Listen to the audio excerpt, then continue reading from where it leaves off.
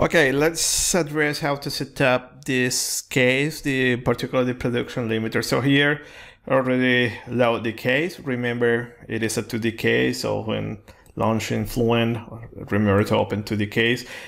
Just to remind you that I'm working with the pressure-based high-speed case, but then you have the other two, so the setup is similar.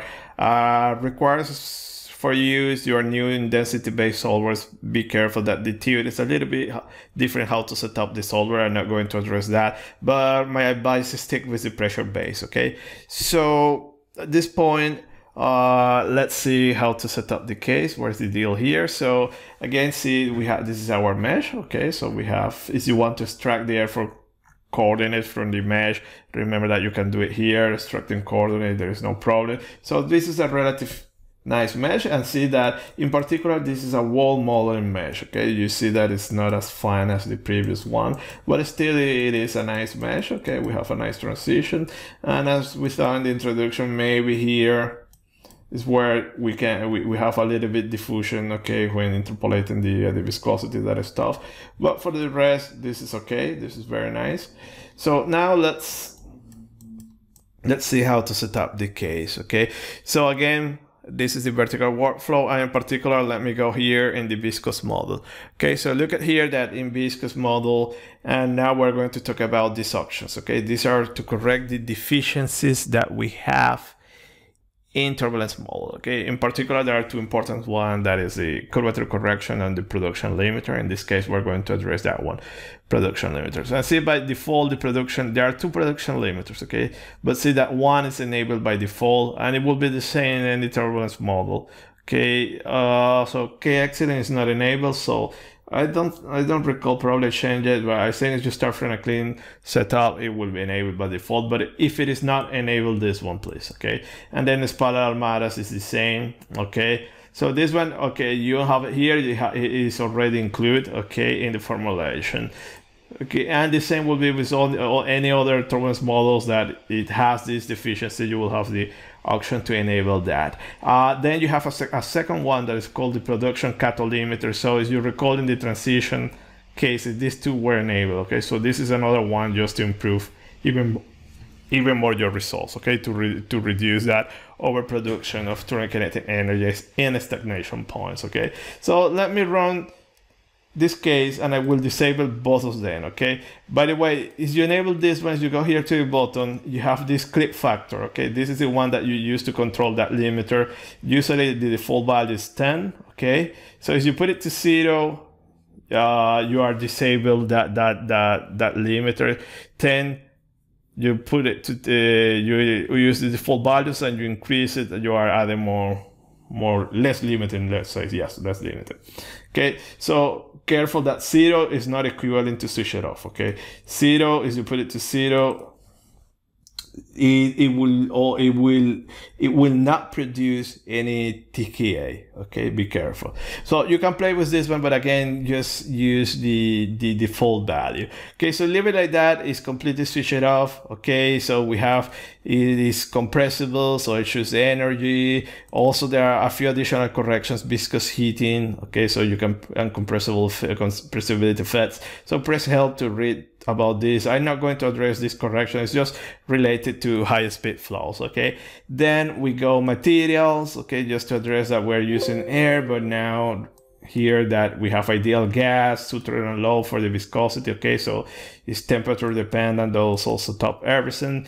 Then go for boundary conditions, and we have here our setup, and see that in this case, in this setup, we have a far field, okay, which is all this boundary here. Okay, so see that far field in, far field out.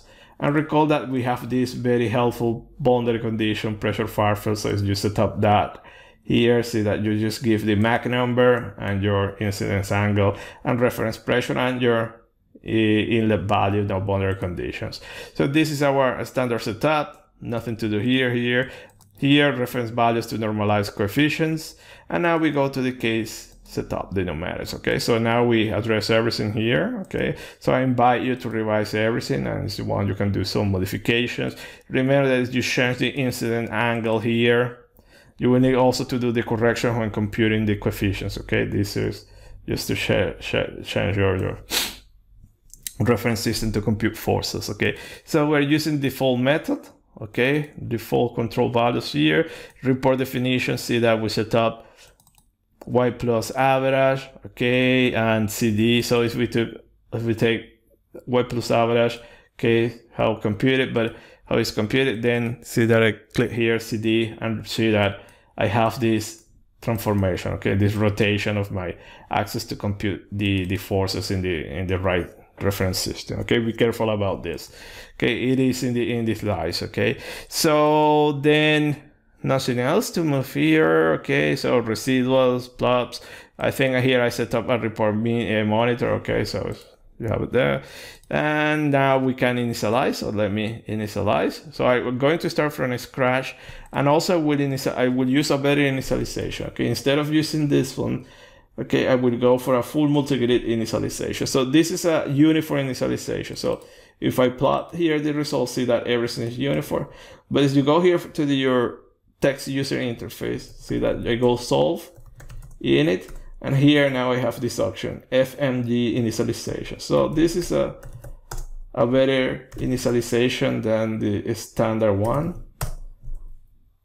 Okay, so it is running. Okay, it's kind of computing a fast and expensive iteration to get a good feel. So see that now, if I plot this one, see that this is much better than a uniform field. Okay, so we have this, and you will have the same for temperature field, for everything, pressure. Okay, so let's use this one, which is a better condition. And at this point, I think I'm done.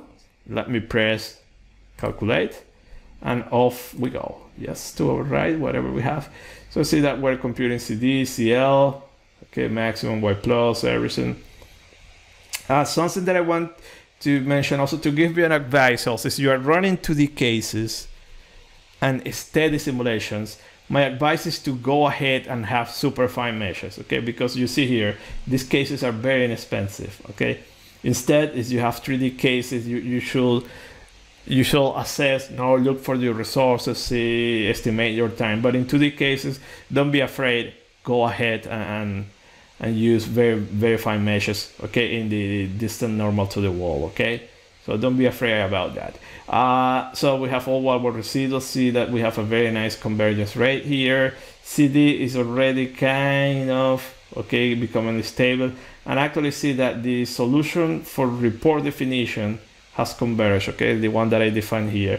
But my residuals, it's still, they haven't converged to the desired value. But at this point, we can say that this is a good solution, and see that our Y plus value average is just about 48, okay, which is okay. Okay, wall modeling, this is a very nice value. I recommend you to have this value about between 40 and 100, okay, it's a very good choice of value. So at this point, let me stop the simulation here. I know it's not going to converge, these are installed there. So let's visualize our solution. See what we have here. We have the shock wave. You see clearly here. So see that the method is shock resolving. Okay, it's resolving that, but also you can use adaptive mesh refinement, as we did in some previous tutorials, to capture that one. I'm not going to do it. Okay, it's up to you. But see that nicely resolved. Okay, your velocity. Okay, well, probably here we can put the pressure contours. Okay, so see that, see there. And now let's take a look at the turbulent viscosity.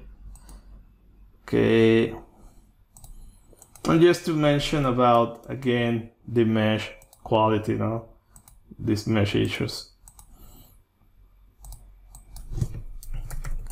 Okay, so usually, as I say, this is a good indication to see if you have a good transition. Okay, so usually remember that when you have the maximum of the turbulent viscosity or the turbulent viscosity ratio, you should have a good mesh, a good transition. Here it's not easy to see, but let me change the scale. Okay, so still here. Okay, so see that turbulence viscosity ratio here is peaking in your boundary layer about the middle. Okay, you have a peak there, and see that it's okay. See that we're kind of capturing. It might be better to add some other layers, but this is okay. It will be different, for instance, if you had here this separation now between these values. You have this here in this cell, the triangular. That would be bad, okay, because these cells are not very good to resolve these step gradients. But in this case, it is nice, okay. So I recommend you always to take a look at this turbulent viscosity. Okay, it's a very good indication to see if you have a nice mesh. In particular, in this case, what we're interested in is in the turbulent kinetic energy production. So let's plot this. So in particular, let me just plot the turbulent kinetic energy. Okay, so see that we have this, and let me change the scale. Okay, so in this case, I think I leave the limiter on. Okay, let me go back to this dice to see the range was, okay, 0 and 10. So yeah, let me reduce it a little bit more. Okay, so see that we have this, okay? So see that usually in stagnation points, we might have overproduction. So in this case, okay, if I go back, should be on the limiter. See that it is on. So see that that one here is avoiding the overproduction of turbulent kinetic energy. So if I disable this now, and let me run a few iterations. So again, see that you have a jump there. So see that there is an influence in the numerics, okay? So I disable that, let it run for a few iterations. Also, you compute your forces, you will see that it's an influence there. Okay, maybe there will be a slight difference.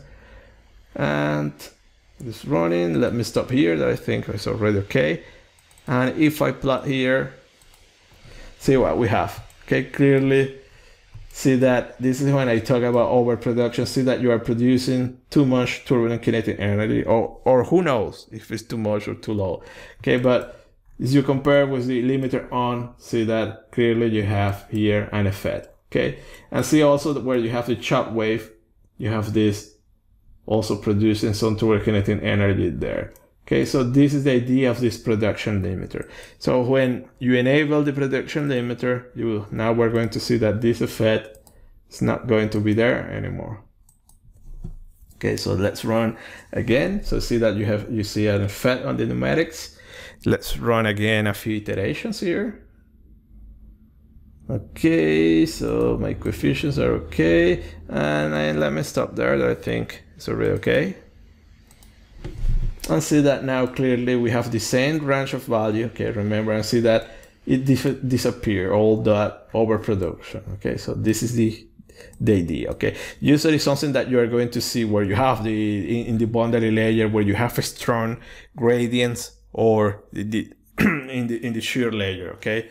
And let's run again, let's keep running, and let me enable the second limiter, the cathode limiter, and say launch. See that again, a jump there is some influence in the numerics. And let's wait a little bit again. When you run this one for you, just check the coefficients, okay, and compare. Remember that we have these experimental values, and quantify the error, okay. There is a difference, not too much, but the most important thing is the influence now in the field, in the whole domain. Okay, so at this point I can stop it here. And if I plot, again, we have this. It's different, it's difficult to know now what is happening. We need to compare now with the other case, with the much different scales, but you see that there is a clear influence, okay? So this is for this case. Again, we have also, we can take some measurements there. So you have the CP, okay? So plotted in the surface, you have the validation data there. So you can go here and, okay, show it here. And we have CP. And if I plot here, see that we have a quite good agreement. It's set here where we have the shot wave, but there is a problem of mesh quality, okay? There would be better to increase the mesh quality precisely in this region where we have the shot wave. That is an exercise that I leave open for you, okay? Then also we can compare friction coefficient. Okay, see that we have this both on top surface. So in this case, we're not interested in transition, and actually there is no transition here. Remember that shockwaves also can unset transition to turbulence, okay? But here, let me plot here, we have this, and we have some data that we can compare and see that, yeah, I don't recall this data, it should be probably the bottom surface, I think. But see that we have some good agreement there, okay? Or at least it's following the trend of that data. Again, finally, remember that you can plot that normalized velocity profile, okay? So let me go here. So you can pick up a line and plot that, okay? So you can plot it here or here. Avoid to plot that in the precise region that you have the shock wave, okay? For obvious reasons. But you can plot it here. Remember, it has to be where the flow is fully developed and fully turbulent, okay? And you should be able to get the similar profile, theoretical profile. See also that the shock wave, there is an interaction between boundary layer and shock wave, okay? There is a lot of literature about that, but see that here clearly you have this interaction. It kind of inducing some separation here. Okay, so maybe, let's see what happens if I plot some vectors there. And let me scale. Okay.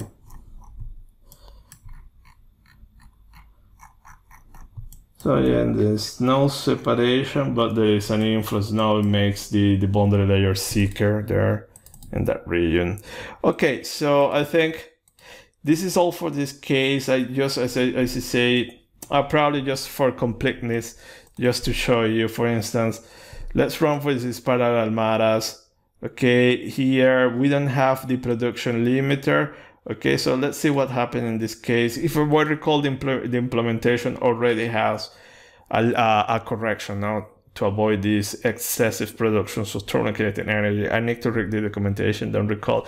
But also remember that these limiters, you have it in the linear eddy viscosity models, okay? Those models that suffer of this. So for instance, the Reynolds stresses model, you don't have that. Or non-linear eddy viscosities, you don't have it because those corrections are already done now, because now the viscosities are anisotropic, so there is no need to add this correction. So let's see what happened in this case.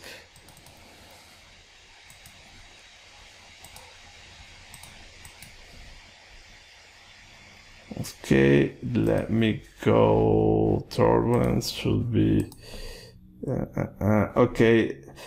So yeah, we are not going to see the total kinetic energy because remember, in the parallel matters we don't compute that quantity.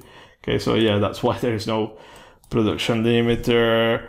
Okay, so it's not computed there, but you can check it also. You can compare, for instance, if you get the total viscosity ratio, you can compare those ratios, okay, and see how they differ from the solution of the K omega family.